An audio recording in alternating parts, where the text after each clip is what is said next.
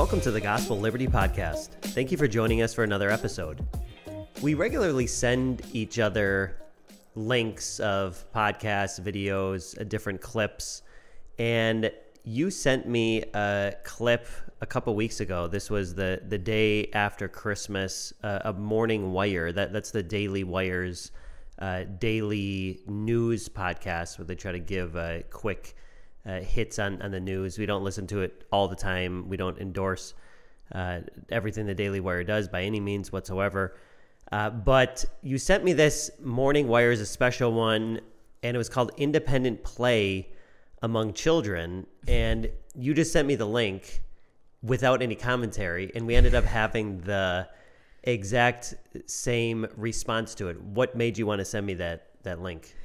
Yeah, I mean, I just, when I listened to the whole podcast and, it was 12 minutes long. It's pretty short if you want to go back and listen to it yourself. Go listen to it listen to it for yourself. I think it's just, I've had so many thoughts, which I was so excited to talk with you about it, which is why I sent it. But yeah, I mean, I think that so often people think that this is what you should do. You should let your kids have more independent play time. That was the thesis. That was the main goal of it, you know. And the Daily Wire, hosts, had people on and we're discussing it, and it seemed like they were, in support. Obviously, they weren't, saying, that this is a bad thing. Look at society by any means. They were more in support of it. And again, we can get into the specifics later, but overall, I don't think that is what you should have your kids just be going off all the time for tons of independent playtime, and that's the discussion that we're going to have today. Yes, no, exactly. Thanks for that great intro. So I was laughing when I was listening to it because to me it was just very extreme, and it was just the exact view of what the spirit of the age is. It was from I don't remember if he was a professor or some social scientist, psychologist, yes. Whatever it is. I forget too. But he was saying that kids need to be away from adults more, and that parents have, he said, an irrational fear of kids being out of our sight.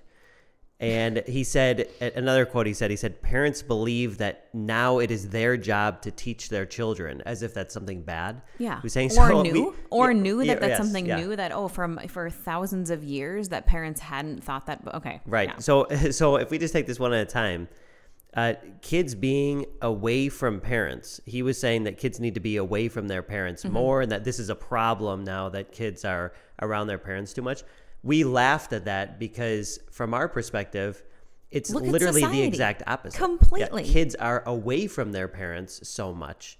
And because of that, that's one of the many reasons why kids seem to be less social, less intelligent, less considerate, more rambunctious than they've ever been throughout the entire history of the world, because they are they are with adults and they are with their parents so little in today's day and age, which he was saying that now kids are with their parents so much, and that's a big problem. If you look at the current state of society, kids are away from their parents almost all day, the vast majority of the year, from 6:30 in the morning or 7 o'clock in the morning until 4:30 p.m.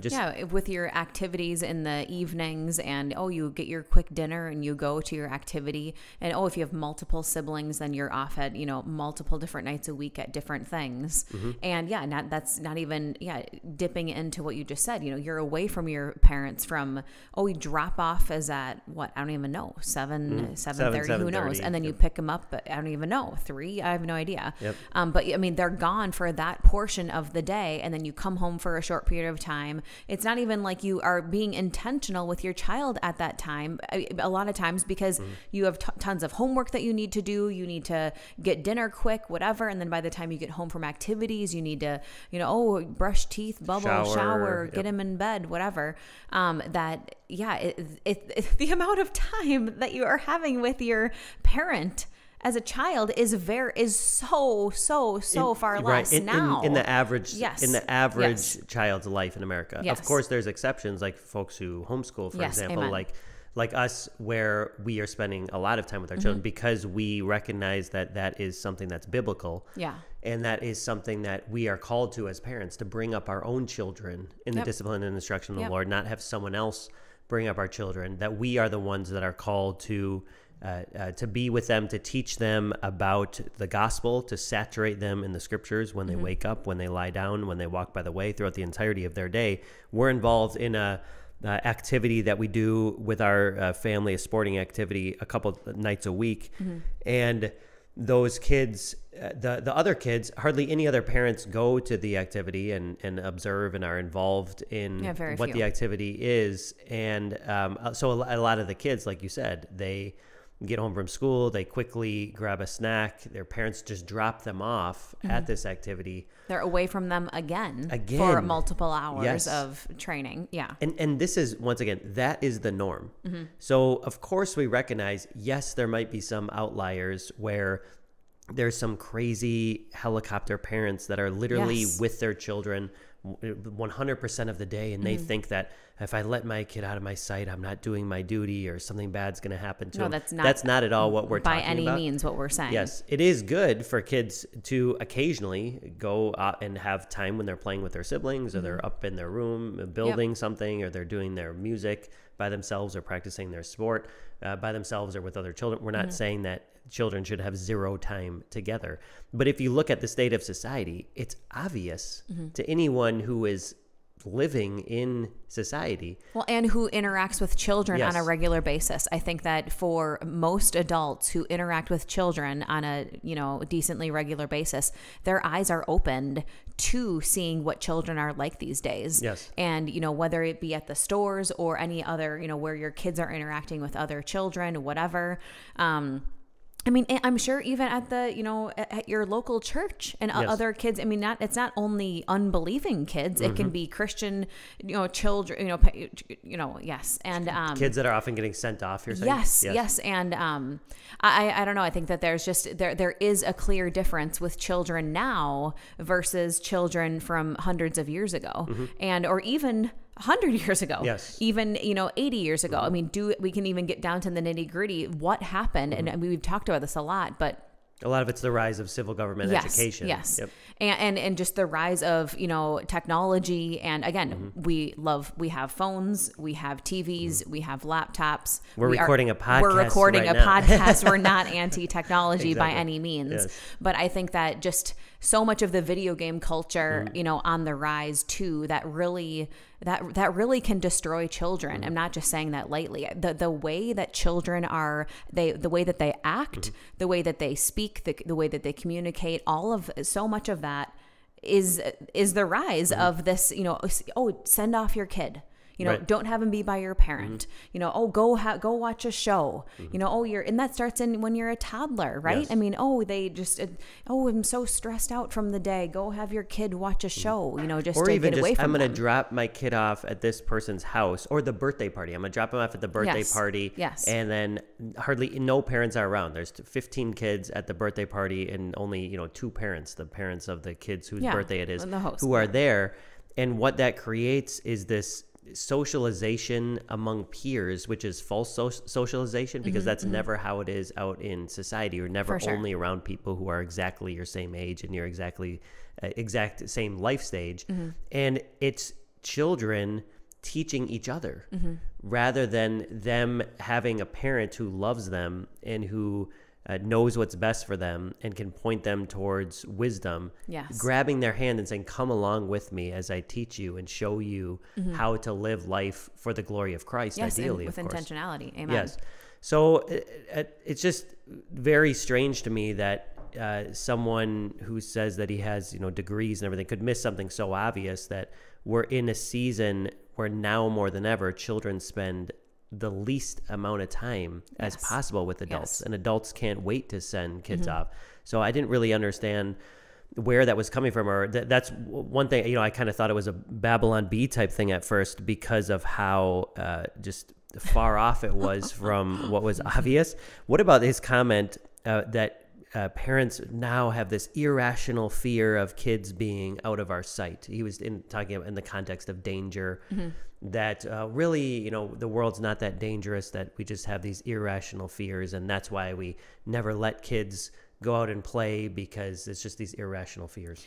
Yeah. When I heard that, I thought that he was in a bubble, that his eyes were blinded to what is happening in society. Yes. I'm sorry, but like, does he just, maybe he's living in this, this some utopia of gated, life. Maybe a gated community with security guards all over. Everything is just unbelievable, and that there's no crime, and there's no riots that are starting, and there's no nutty trans sexual all over. abuse, There's no pedophile. Like, again, not saying that we currently live in a city that is just rampant by any means, praise God, but that does happen, and that is way more common now, versus years ago, and we discussed with your parents too. Yes. So how often did you get to go out and ride your bike or go in the neighborhood, or how, when you got to leave and hang out and whatever. Yes, back then you could go and you could explore and you could be away and whatever. And now, you don't know if your son or your daughter is gonna get picked up from someone in a car and sexually abused. Exactly. But he would say that the reason why we don't let our kids go out for 4 hours and say, okay, be back by night, is just because we have this irrational fear. Whereas in reality, things are so much more dangerous because you're living around so many different people who do not share the same worldview as you. Yes. And wickedness has been on the rise. You always say, oh, you used to know everyone on your block, and they had similar enough parenting styles where you would know if your son Johnny did something wrong, because your neighbor Bill down the road is going to say, Johnny, I saw what you did, I'm going to talk to your parents about that, whatever. Whereas now hardly anyone interacts with their neighbors, and you don't know what the worldview is of the people living right down the road. And what's very funny and ironic about this is, literally, I think it was the day or two after this, after you sent me this and after we listened to this, our kids they made some new friends at a house maybe 4 doors down the road, and they started playing baseball with the kids. And I was doing a workout in the garage, and they said, oh yeah, we're gonna play baseball with these friends out in the street. Is that all right? Oh yeah, that's great. Yeah, I can see you right down the road. You're just four doors down. And I was playing with my daughter outside in the front yard also. And then all of a sudden, I'm watching the kids, and all of a sudden, our kids come running back to us, and he says, one of my sons says, Daddy, this guy said he's going to take me. This guy said he's going to take me. Like, wait, what's going on? So I see this guy riding on this motorized scooter type thing. Yes. And I'm, wait, what? This seems a little strange, because I'm literally 4 houses away, and the adult could clearly see that. And I was out there talking on the phone, and just even from afar, across the grassy, seeing, this guy. I mean, he's like an adult. Yes. Some adult on a motorized scooter coming up to 4 or 5 kids. Yeah, and he's in a wife beater type tank top, and he has a lighter in his hand with a smoking device, and he comes up, and I'm thinking, oh, my son, must have misunderstood something, because this seems a little strange. Did he really say he's going to take him? Anyway, it's a long story, but, he comes up and he said, oh, I'm sorry. He said, no, I said I was going to take the ball from him. And, I was playing around because I love seeing kids play outside here. And, I was going to tag him, and, oh, okay. And I introduced myself. He says he lives down the road. It's a little strange, a little socially strange situation, and I can smell a foreign substance on him from what he is allegedly smoking. And then, oh, okay, nice to meet you, but I'm not trying to cause any problems. Okay, yeah, have a nice day. Our kids go back and they keep playing, and the guy then comes and he starts playing baseball with them. But literally, I'm three houses away, and I can see what's going on. I think, man, this is really strange for this older adult to be playing baseball with younger kids. But I don't want to cause anything as a neighbor, just kind of talk to the kids about it afterwards and move on.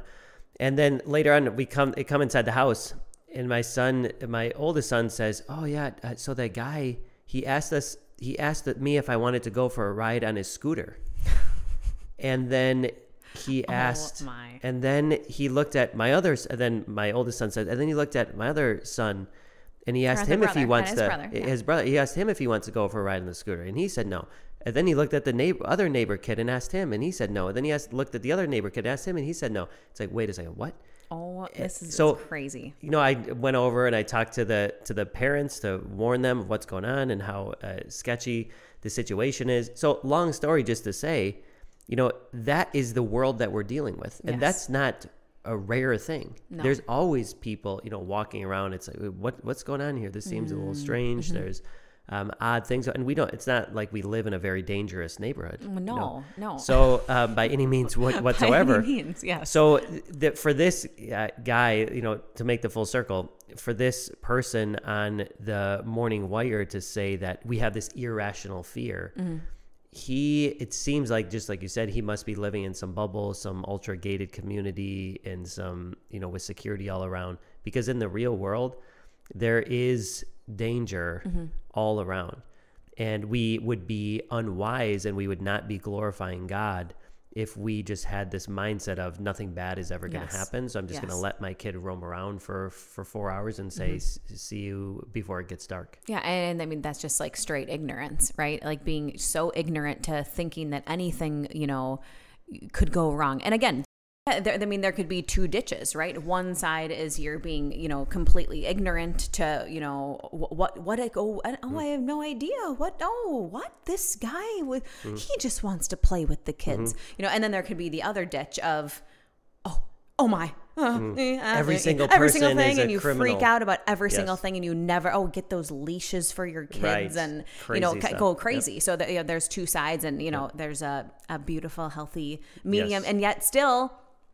Getting back to, Christ, obviously, trusting the Lord ultimately with your children. We are not going to be able to perfectly love and protect our kids. Mm-hmm.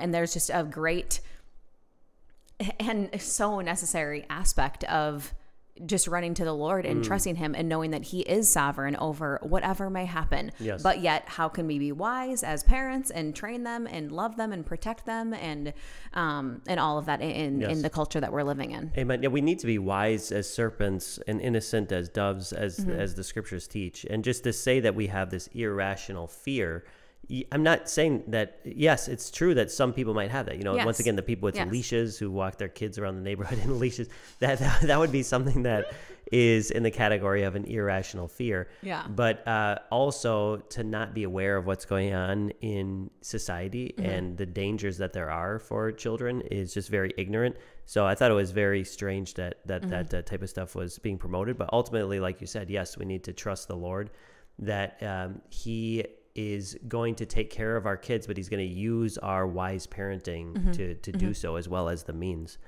And then when he said parents believe now it's their job to teach their children, as if that's something that is bad, really hit both of us as extremely strange, because it is the parents' job to teach their children. Yes. And as you understand the gospel of Jesus Christ more and more, God is called our Father. In the gospel, to us who did receive Jesus Christ, who believed in his name, he gave the right to become children of God.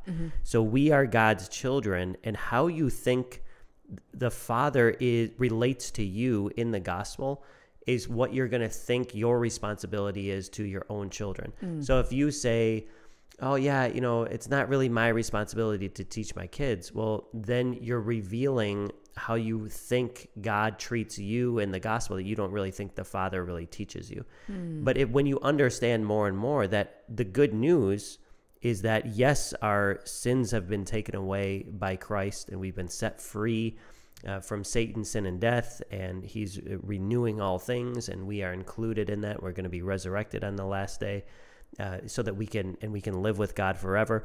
All of that is the good news.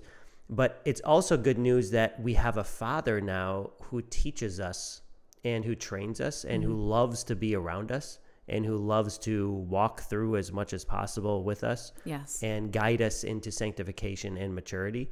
And when we understand that, that's what we're going to want to do as parents. We're not going to want to ship that off to other people. No, amen. And he's teaching us and training us so much. Yes. It's not just, 10 minutes here or there, he did it for, when I was, X amount of age. No, he's always and continually teaching and training us. And that's what the Christian life is, is, growth and sanctification in the Lord. And it's not done, And as you see the scriptures, fathers, do not provoke your children to anger, but bring them up in the enculturation of the Lord, the discipline and instruction. The word there is paideia. It's this entire culture of the Lord.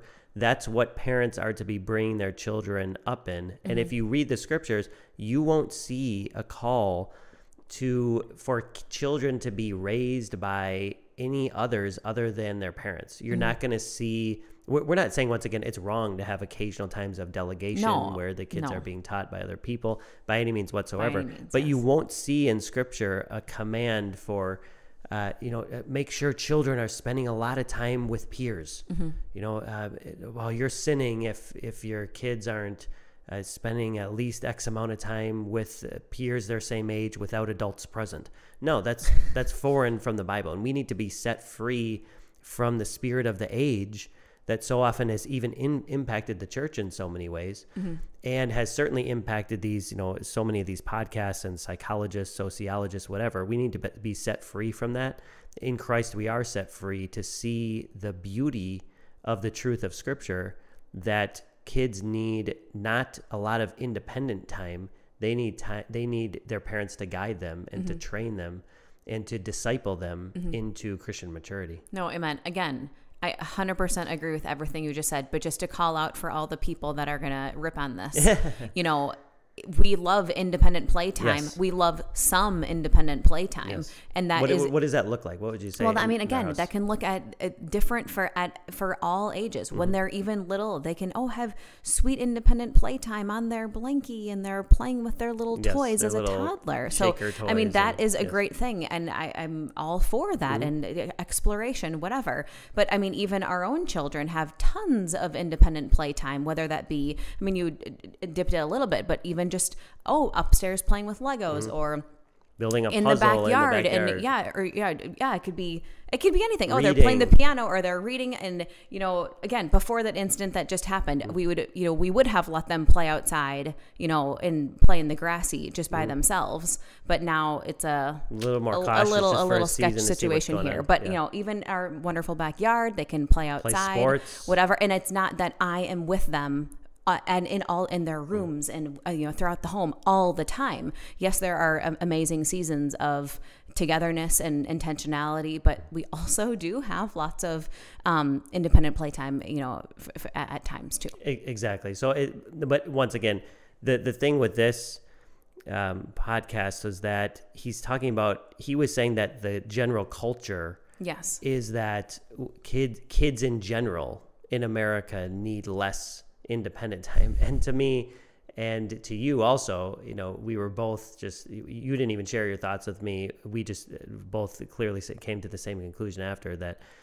It's actually the exact opposite in American society. Kids need to be guided more by wise adults who know the scriptures and who love Christ and who can train them to love Christ and train their hearts in affection for Christ and train their actions to be kind like Christ and to be gospel influences on the world. We don't need more time with each other to continue to delve deeper and deeper into foolishness and into a lack of understanding of what the scriptures teach and the gospel liberty that comes with knowing Christ. Thank you for joining us for this episode of the Gospel Liberty Podcast.